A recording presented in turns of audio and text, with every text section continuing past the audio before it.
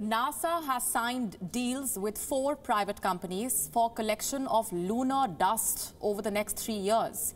These deals have been struck for as low as $1.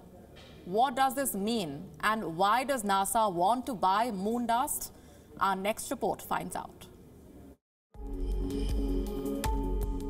Aiming for the moon is easier today than ever before. Collecting samples from the moon isn't all that big a deal either.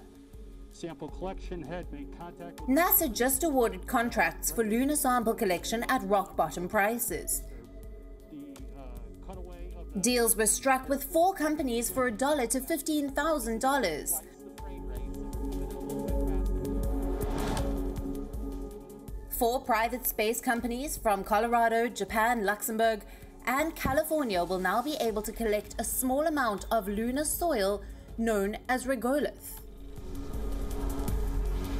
And liftoff.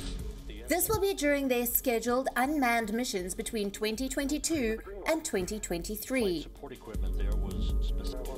This is about twice. The ownership of the lunar soil will then be transferred to NASA.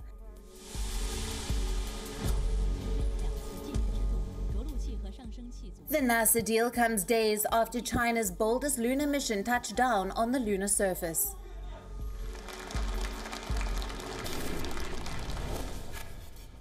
Chang'e 5 aims to bring back material from the moon's surface for the first time in more than 40 years.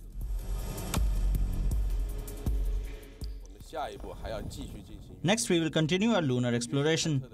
Its purpose is to provide better technical support for future scientific and exploration activities. Our future lunar exploration activities will be more open to cooperation with other countries.